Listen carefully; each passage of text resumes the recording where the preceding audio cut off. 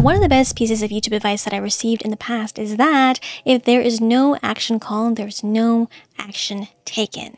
In other words, if you're not using CTAs or call to actions in your YouTube videos, CTAs and call to actions are one of the best ways to nurture, grow, and convert your audience. So in this video, I'm going to show you how you can create your own custom CTA buttons with Canva and CapCut that looks like this. And be sure to stay all the way through this video because I'm going to share with you some ninja tricks on CapCut that I think you might find very helpful. So stay tuned. Hi friends, it's Laressa, aka La to the R-E-S-S-A. Welcome back or welcome to the channel if you are new here.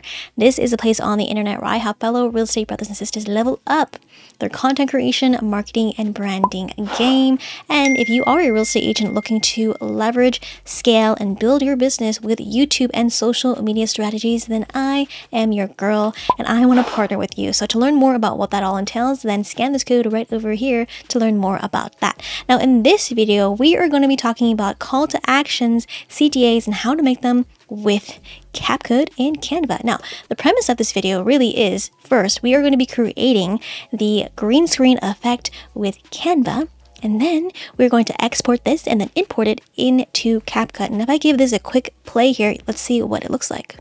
Game. So if that sounds like your vibe, then please hit subscribe. Now in this video, I have a very exciting, very highly requested video, and that is that's what it looks like. And it's super easy. Really, it is. Trust me. So to begin here, we need to start with Canva, and you just want to go to this doc type here, which is the video doc type. This is a 1920 by 1080 pixels, and generally speaking, this is what the dimensions would be for a horizontal video, pretty much anywhere. So go ahead and click on that. In this case, I've already created that doc type here, and I'm just going to click on a new page. Now, again, we are making a green screen effect. So for this green color, it is, let's pull the hex code. This is 00 or hashtag 00B140. And if you have green in your brand, I'm sorry, but you can use a different color like purple, so it's on the opposite side. But in this case, just to make things simple and easy, we are using a green screen effect, and we're using no green in our CTA. Okay, to begin here, let's just extend this by, I want to do usually 7.5 seconds. That's enough to have the animation come up, people can read it, and then it goes back down. So, elements, the rounded square here, and then I'm just going to extend this like that. Just gonna eyeball it for now. And then we are going to center this, and obviously we're gonna make it white. Then we're going to go into elements here. We're going to go down and find the circle frame. This is where you are going to be putting in your photo. So your profile photo, I would suggest using the same one you have for your YouTube profile picture. And then I'm just going to go to my brand kit, pull this one in. Now this one is already cropped in a circle, but if it wasn't cropped in a circle, that frame would help you crop it into a circle. Now I'm going to go to T on my keyboard for T for a text box. And generally speaking, what I would recommend for font is Roboto Condensed. In this case, I'm going to remove the italics and then change it just to regular, not uppercase. But what I am going to do is duplicate this here, but make this bold. Yes. In this case, you can put the name of your channel, but I would highly suggest just putting your name in there so people know who you are. Now for this bottom text here, you can put generally the thesis or premise of your channel, or if you are a real estate agent, you can say, you know, you're Austin, Texas realtor, or, you know, you're Calgary realtor, or whatever you want to say, and just put it in there. Or you can also put in your contact information like your cell number, email address, or what else? You can also say follow me on Instagram and put your handle there. So really whatever you want to put here. But in this case, I'm just going to put my channel theme here, which is Canva and content creation for realtors. Okay, and then I'm just going to align this accordingly and make sure this is right in the middle. I'm gonna just do it just like that. Okay, now here we have the fun part, which is putting in our subscribe. So I'm just going to actually make this a little bit more longer. Make sure it's centered, and you know what? Maybe I should make this text just a little bit smaller. Just like that. Now we're gonna go into elements and we're gonna search for subscribe button, which I've already looked up here. Now, I am a Canva Pro user, but of course you can make this all using Canva free. But if you have yet to try out Canva Pro, then I highly recommend you scan this code over here to try Canva Pro for 30 days free. Again, the link is also in the description box down below. Now in this case, I did use just a free YouTube subscribe button here.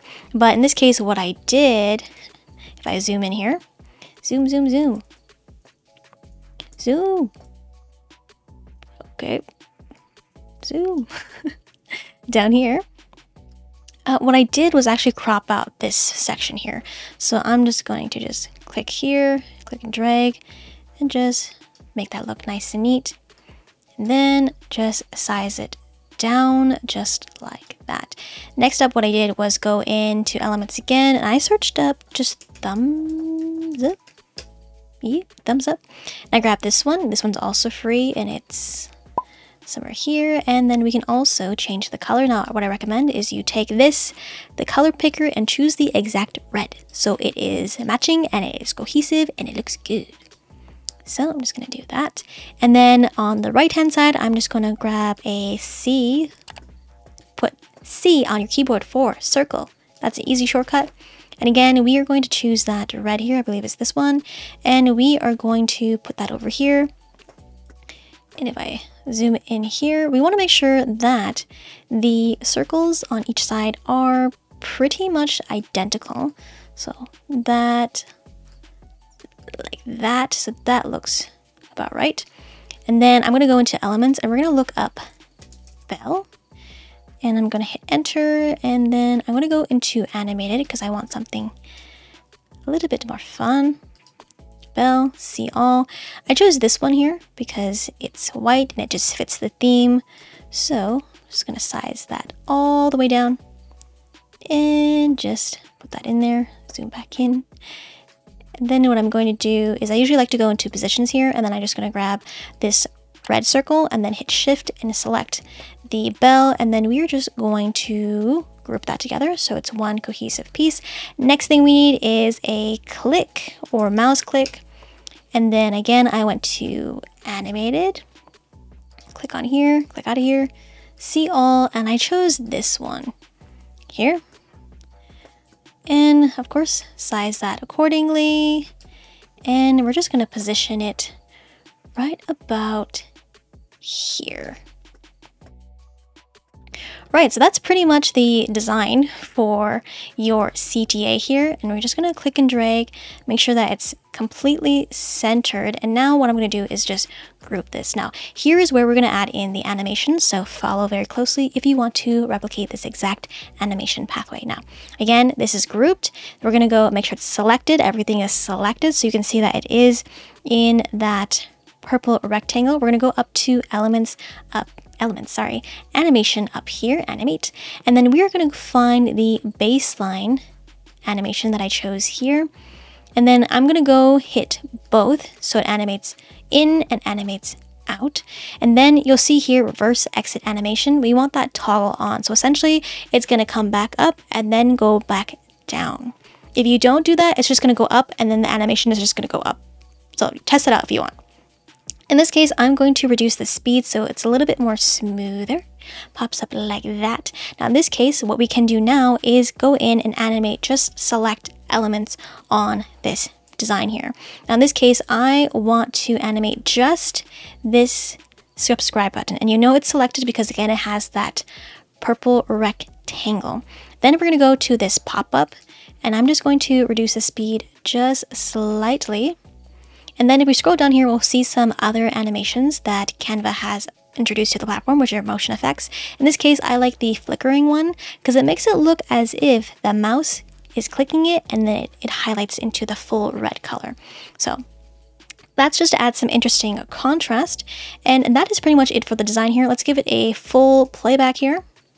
Dun dun, very clean, very smooth. And at this point, you can create whatever CTA you want using this method. It's completely up to you. In this case, we're just creating a simple subscribe button, your name, so people know exactly who you are and what you're all about. Now in this case, let's go up to the share button. We're going to download this. Download MP4 video file, and then we're just going to select just page 2 because that's just all we want, and then hit done, and then hit download, and this is going to download to your desktop. Now while we wait for that, let's go to CapCut. I'm going to just exit out of this here, and this is the interface that you would see with CapCut. So this is the desktop version of CapCut. Now CapCut is owned by the same company that has created TikTok. Now CapCut, there is a mobile version and an app version. Desktop version. I prefer the desktop version because it's just more intuitive to use for me. And in this case, a lot of real estate people follow me on this channel, and I wanted to give you all a very easy and intuitive platform to use to edit your YouTube videos or Instagram Reels or TikToks or whatever have you. And I love CapCut for this because it is also free and very easy to use. Now I'm just going to hit new project. Now if you notice over here, I am logged in using my TikTok account. Now you can use CapCut even if you don't have TikTok, but I've signed in to CapCut with my TikTok account because it allows me to favorite different things, which I'm going to show you when it comes to favoriting sound. So we're going to click the new project here, and then I'm just going to go up here and just name this YouTube template. Now follow me on this, just stick with me here.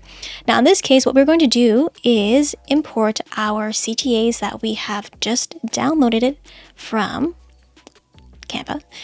Downloads here, give it a play.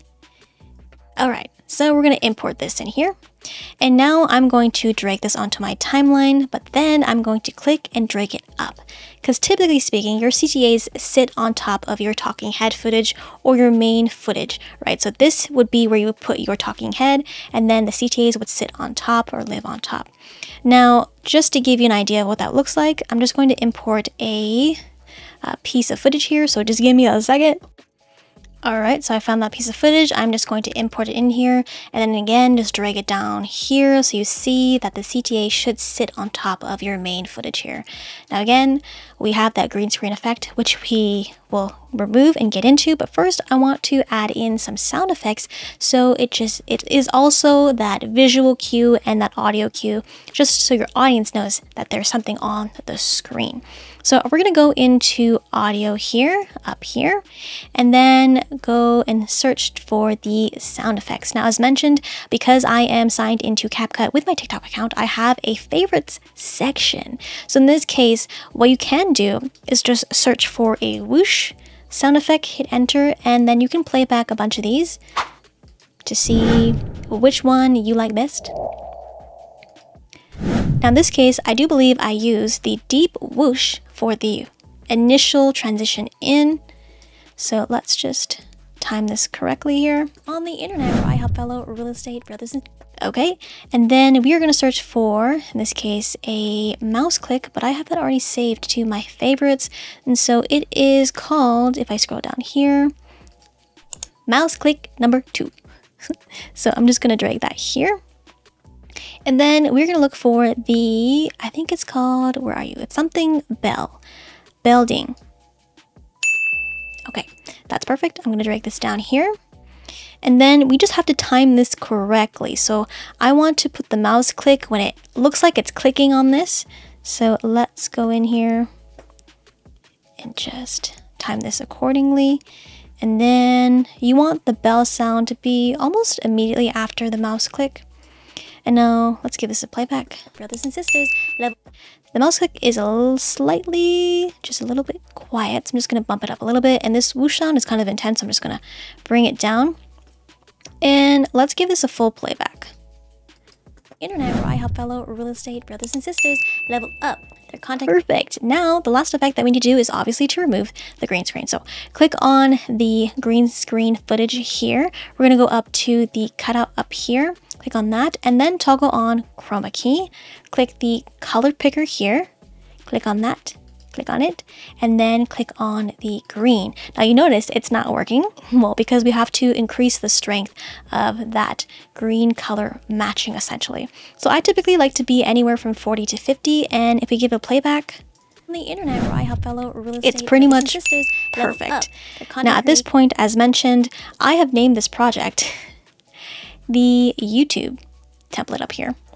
And essentially, let's just say, and the reason why I'm doing this is because unfortunately with CapCut, we are not able to save our CTA with just the just the transparent effect, right? So in this case, if you do want to learn how to download your CTAs with a transparent background, I do have another video with Adobe Premiere Pro, which I personally use to create my CTAs. So check out the video up here. But again, I wanted to give people a very easy way to create your own CTAs. Now, typically what I would do in this case is click and drag all of this, and then I would group it so that you can move this on the timeline and the sound and the visuals will move together.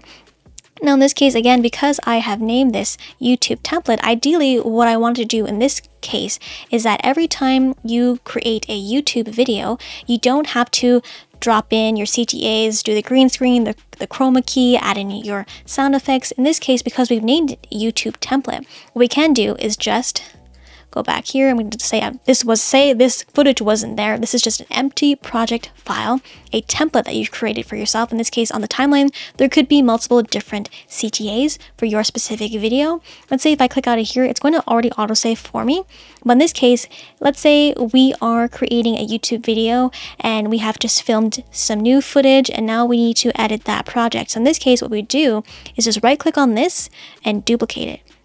So if we open this up, we have YouTube template copy. Obviously, you want to change this out to the current project you're working on, but you'll see that the CTA remains on the timeline. And then at this point, all you have to do is just import your new footage and then start editing right away. So that's my little ninja trick as to how you can use CapCut to create efficiencies in your editing process. And that's pretty much it for the entirety of this tutorial here. I hope you enjoyed it. If you did, give this video a thumbs up and share this video with your friends or anyone else that you think might benefit from this video. And if you stay to the very end of this video, please comment down #NCrew down in the comments down below so that I know that you stayed till the very end and that you, my friend, are a real one. And if you're interested in learning more about YouTube branding and you want to learn how to create your own custom YouTube watermark that goes in the corner of your video, then check out this video right over here. And if you are ready, get ready to click in 3, 2, 1.